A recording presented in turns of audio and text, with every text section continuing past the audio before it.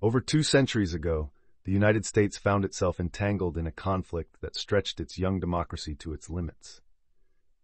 The War of 1812, often considered America's second war of independence, played a pivotal role under the leadership of President James Madison. Diving deep into this period of upheaval, we discover how Madison, once known as the father of the Constitution, steered the nation amid criticism, threats, and defeat.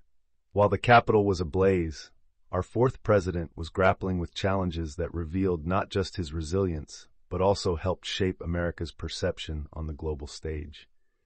Madison's presidency, stretching from 1809 to 1817, was marked by this seismic event that reshaped the course of American history. It was during these tumultuous years that Madison worked against all odds to uphold America's dignity. The war, its resulting victories and losses, the Capitol's burning, and the Treaty of Ghent all forms chapters of a story that indelibly imprinted Madison's impact on American history. As we delve further into this journey, we unravel the grit, strategy, and resolve that was quintessentially Madison, shedding light on a part of our history that continues to resonate today.